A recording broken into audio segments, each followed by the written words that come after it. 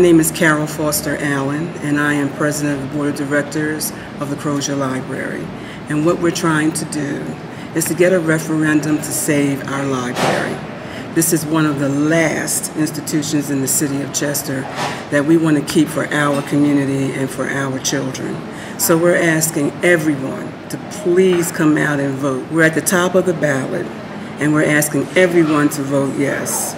Please come out and vote. It is important that you vote for not only the library, but for everything that's going on in the city of Chester.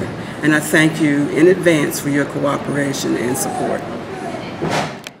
The bottom portion of this image shows the top of the ballot you're going to see when you step into the voting booth on Tuesday. The black arrow points to the red dot where you're going to vote yes regardless of your party to save the library. We hope you come out and vote.